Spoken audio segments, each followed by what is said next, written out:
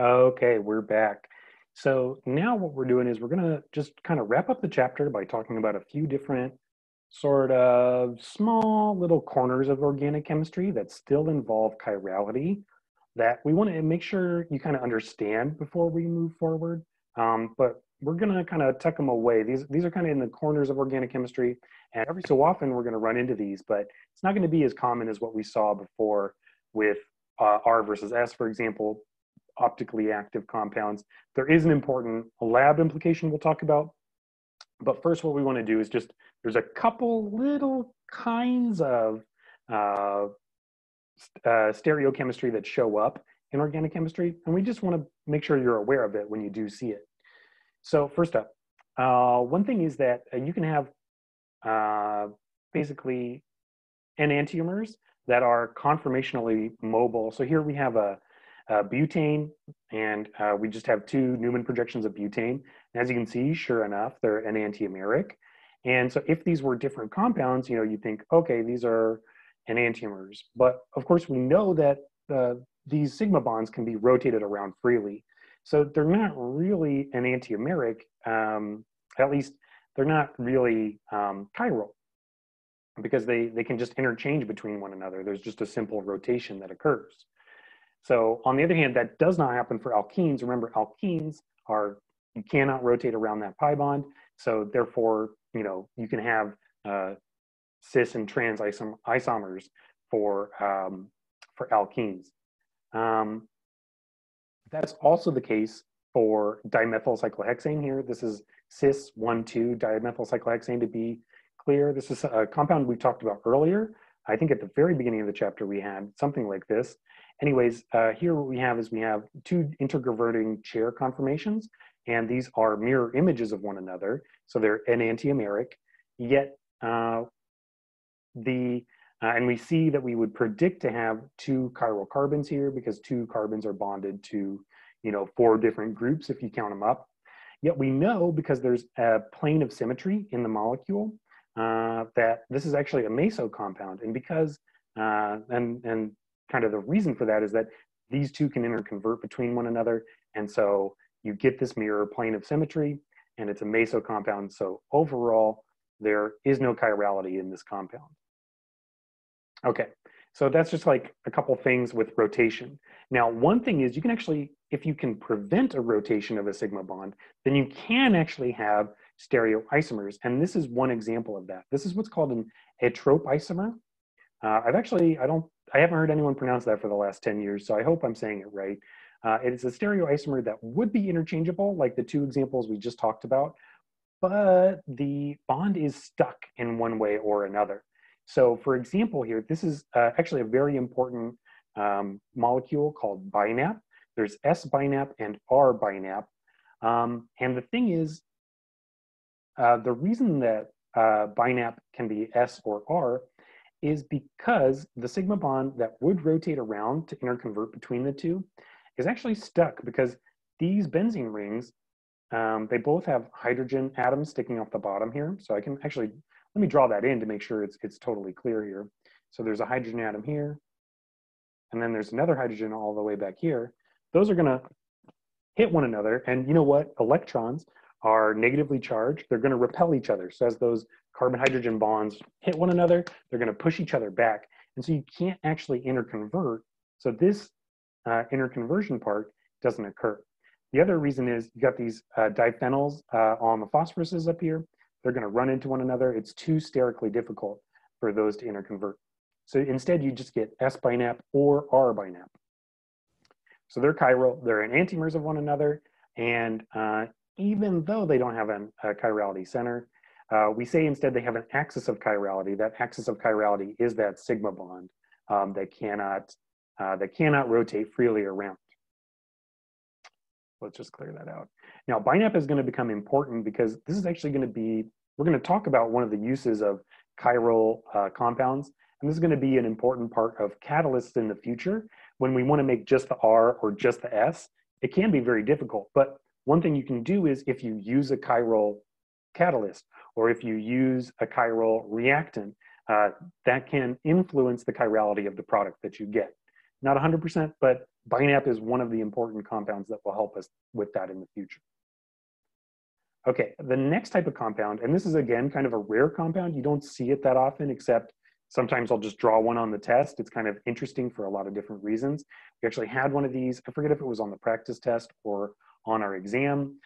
This is what's called an alene, which is where you have two carbon-carbon double bonds in a row. So in other words, you have a central carbon that's double bonded in both directions. And it's really interesting because the nature of it is this central carbon is sp hybridized, and it's got two unhybridized p orbitals. One has to be vertical, and the other one has to be kind of like sticking out of the page here. And so what that means is basically the one that's sticking out of the page, and we'll just move to this next one, is going to pi bond to its neighbor. And then the one sticking out of the other one is going to pi bond to the other one. That leaves us with two sp2 hybridized carbons on either side. But those sp2 hybridized carbons are sp2 in different planes because they use different p orbitals, right? Here, this carbon had to leave its px orbital unhybridized to pi bond. And here, this carbon over here, it had to leave its pz orbital unhybridized. So it's sp2, but that sp2 is its 2s, it's px, and it's py. Whereas this one's sp2, but it's 2s, it's 2p, 2py, and 2pz. So those are different types of sp2s. It's very interesting. And what ends up happening is basically you get this alene in the middle, and then you have four substituents. One here, one here, one here, and one here. And guess what? That's almost tetrahedral in a way, right? If you look at it, think of this as like the central carbon, and it's like tetrahedral. You've got 120-degree bond angles here and 120-degree bond angles here. But the same as the truth is, this alene unit can be bonded to four different compounds. And if it is, then it's chiral. So yeah, so you can actually have enantiomers of one another for these alene compounds. Again, this is kind of unusual. Like this is a relatively unstable type of compound, but it does show up every so often, and it can be very useful. One thing about organic chemistry is like, in order to do interesting chemistry, you have to use these kind of unusual, like backdoor routes sometimes, and sometimes it can be very useful having a compound like an alene. Okay, so this is more of a lab talk. I mentioned earlier, 5.10, we talk about lab stuff. Basically, like, so going back to our earlier discussion where we talked about like sometimes having the right chirality is the cure and the wrong chirality is the poison, right? So R versus S can be life or death. And so, well, I mean, if you're doing chemistry, you're going to make mixtures of R and S isomers. So then the question becomes, how do you separate the R isomer from the S isomer? And now there's a couple different ways that you can do that. Now, most of the time when we do stuff in lab, like we're separating compounds that have different physical properties. So like distillation is there so that you can separate things that have different boiling points. Recrystallization, that's for separating things with different solubilities. But remember, what we found out is that enantiomers have the same physical properties. So they can't be separated by these normal methods. We have to come up with something different. Now, every so often you can get lucky. Like in 1847, Louis Pasteur was able to separate out a mixture of tartaric acid salts, so tartrates. And the way that he was able to do that, fortunately, was these different enantiomers actually ended up forming different morphology of their crystals. So the crystals look different. So you just put it under a microscope and then kind of painstakingly separate it out. Now, like imagine if we had to do that for every, I don't know, Tylenol or every like estradiol or something like that. Like there's not enough manpower in the world or human power in the world to like separate those out. And also, most of the time, like the crystals aren't going to even be different. So that was just kind of lucky. So instead, what we can do is we can use what's called a chiral resolving agent.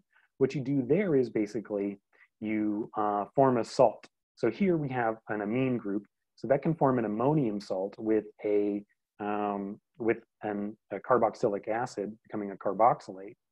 And then down here we have the enantiomer, the other enantiomer form this. Now all of a sudden, rather than being a pair of enantiomers, now we have a pair of diastereomers.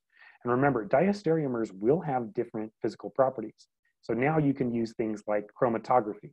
So whether it's column chromatography or more likely something like high pressure liquid chromatography, HPLC. That's a more likely method that you could use. But now you can actually separate it in that way where you couldn't before.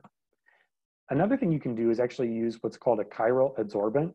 So in your lab by now, hopefully you've at least seen what a column chromatography looks like. Now, normal column chromatography uses things like silica gel or alumina, which are not chiral. So those aren't good resolving agents for what you could use for a chiral separation. But you can actually come up with chiral adsorbents that basically fill the column instead. And as we mentioned, the main difference between like an R and an S is how they're going to interact with other chiral substrates. So if you use a chiral adsorbent, hopefully one enantiomer will stick on the column a little bit more than the other. So you can like elute it out, R and S in that way. And that's kind of the most common way that you use it. And yeah, it says we use glass columns. That's kind of like the old way of doing it. Now, more commonly, you just purchase a column for your HPLC machinery.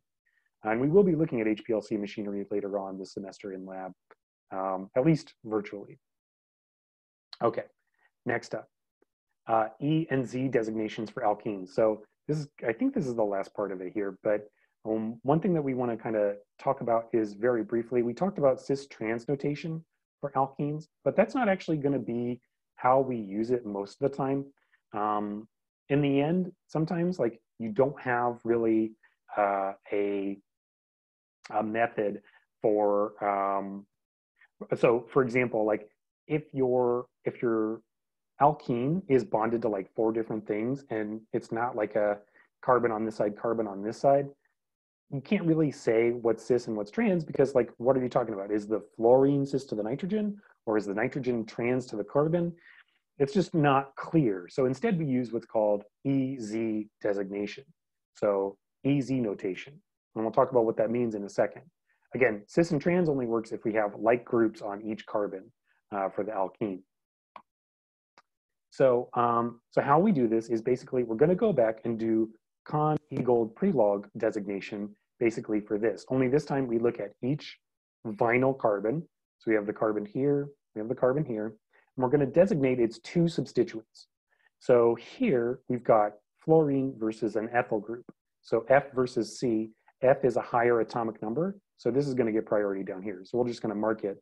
This is 1 and this is 2. Okay, then on the other carbon that's in the alkene, we have nitrogen versus hydrogen. Well, hydrogen is the lightest atom. It's got atomic number 1. So definitely nitrogen takes priority over hydrogen. That's 2. So now we're only going to consider the 1s. Now in this case, the 1s are on the same side. So just keep that in mind. The highest priority is on the same side. So, so here, since they're on the same side, we're going to give it a Z designation, which is from German for zusammen. Zusammen in German means together. On the other hand, we could imagine the E designation. That's where the number 1 priorities are on either side.